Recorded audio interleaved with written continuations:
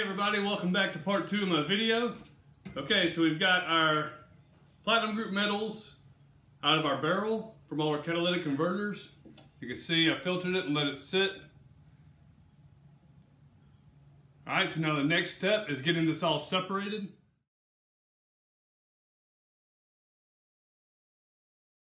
Alright, we're just going to take our hydrochloric acid, add in about 500 milliliters, something like that. Do this out here.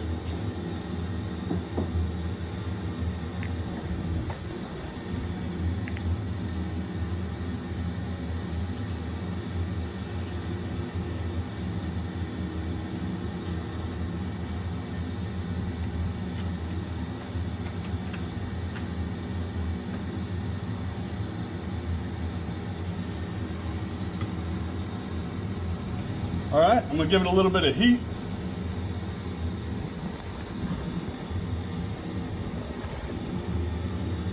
All right, we're gonna add in our stir bar.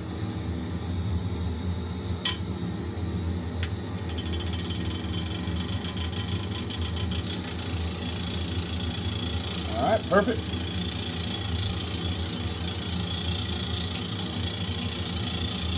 All right, now we got 12% hydrogen peroxide.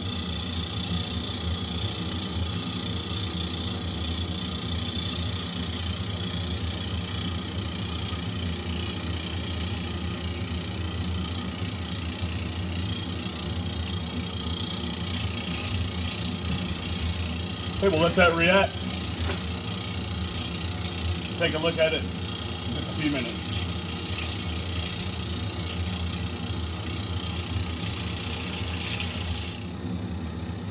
Okay, I don't really see too many more particles floating around in there. So just to be sure that I got platinum group metals in solution, we'll give it a quick stannous chloride test.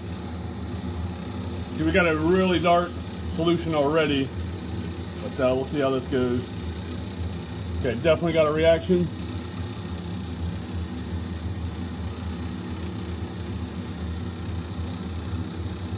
You can see it turning dark, and you see the orange color over there. So this is loaded with palladium and probably platinum as well.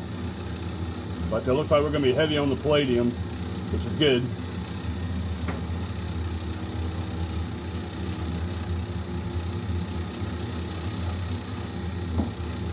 All right, I'm gonna go ahead and turn the stir off and let this cool.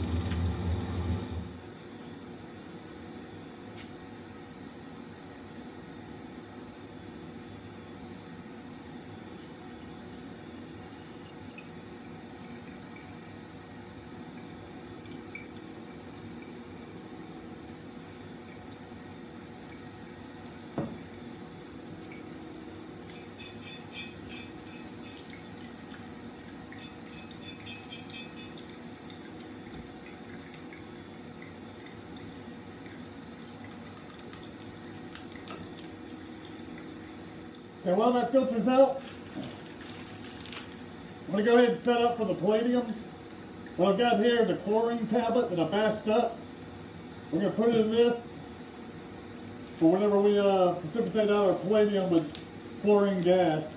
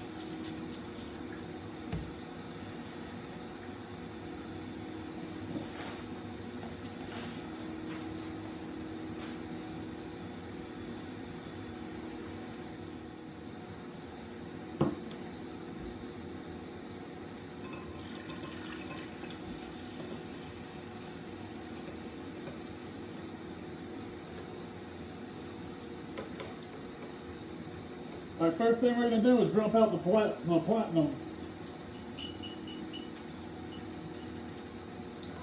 Try to keep this as concentrated as possible.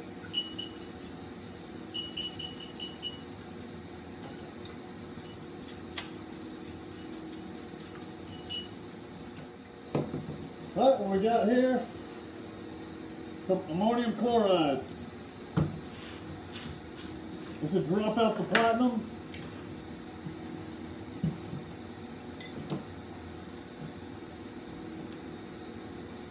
We're going to make a heavy, concentrated mix.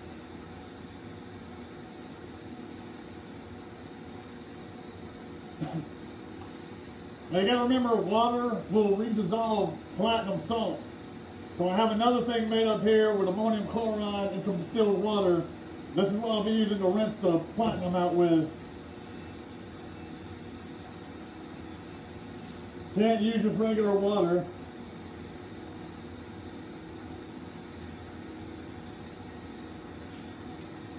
All right.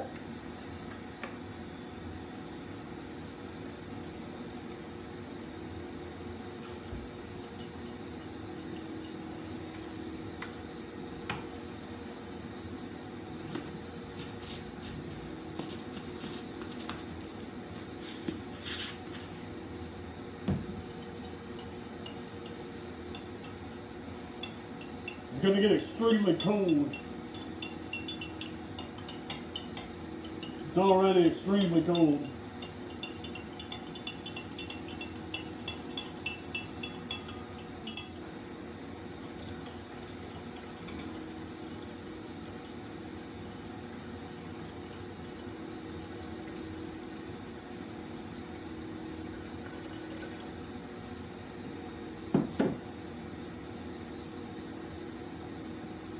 All right, give it a little time to start seeing some orange salt settle out on the bottom.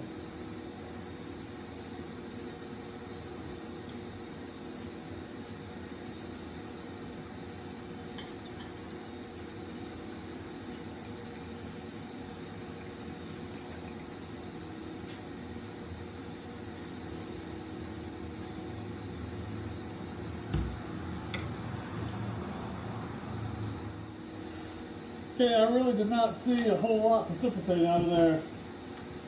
What I'm going to do is I'm going to run it through the filter to see if it caught anything.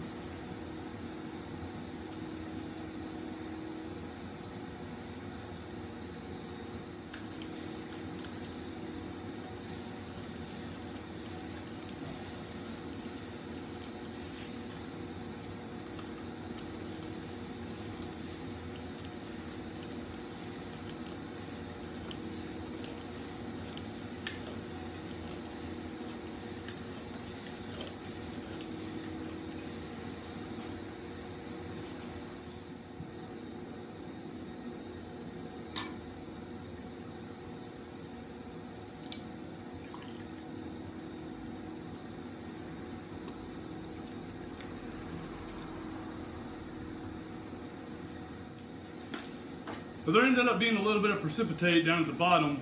It wasn't very much. I was a little surprised about that, but hopefully it was just extra loaded with palladium, and so hopefully we get a lot when we precipitate it out with our chlorine gas. All right, we'll be moving over to the fume hood and do that part next. Okay, we're all set up and ready to go for our palladium. All right, so I got my flask up here full of hydrochloric acid. It's gonna run down. Come onto this pile of this chlorine tablet that I bashed up, and that's going to create the chlorine gas. It's going to come in and bubble out the palladium in our solution.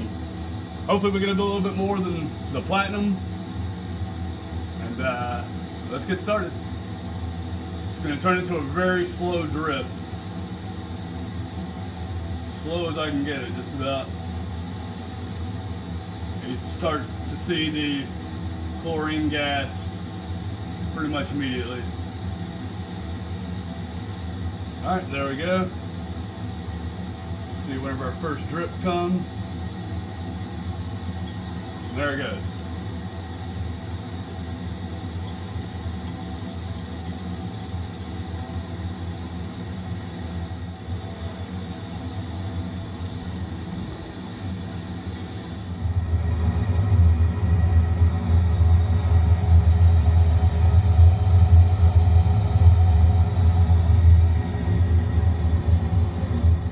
This is our platinum. Not much precipitate at all. Maybe a gram, I don't know.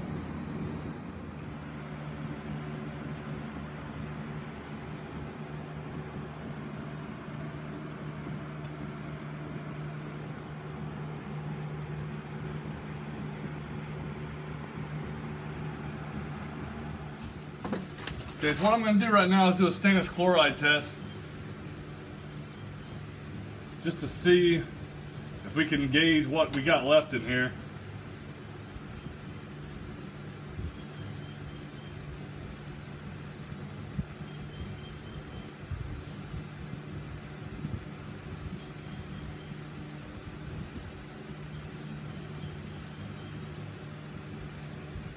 I'm not sure if you can see it very well, but we got a slight blackish brownish color.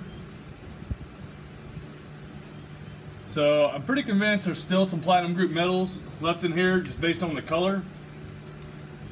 So what I'm going to do, normally I would try to precipitate out the rhodium with potassium hydroxide, but I'm not positive what all we got left in here. Could be some iridium, but I'm just not sure. So what I'm going to do with the rest of it is just precipitate out anything that's left in solution using aluminum foil.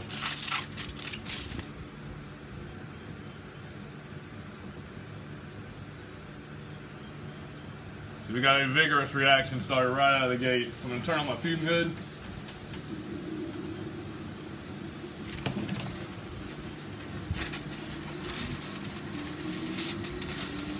That reacted very violently right away. Alright, I'm just going to keep adding this until I don't get a reaction anymore.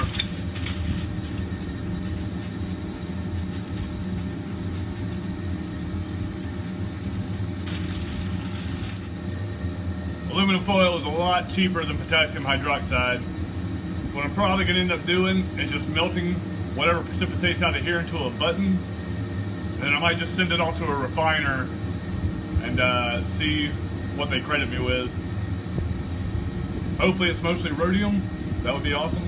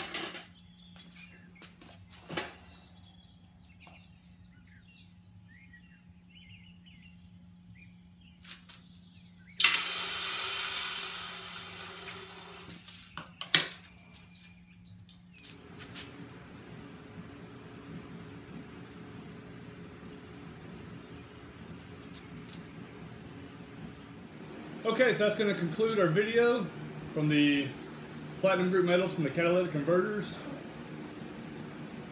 So see, we got a nice shiny button out of it. So I'm not exactly sure what happened during my separation. So I got very little, minuscule amounts of platinum and just a very little bit of palladium. I was definitely expecting a lot more palladium. When I precipitated everything out with the aluminum foil, I just got a ton of material. So what I did during the melt is I just went ahead and melted everything that I had together. So it was a failure at separating all of them. However, I am certain of it that I got all the metal out of there. So this is all combined into one button. This is a mixture of platinum, palladium, and rhodium for sure. Yeah, so I'm just really glad I got all the metal. I might try to separate it on a later date. But for right now, let's just go ahead and see what we got.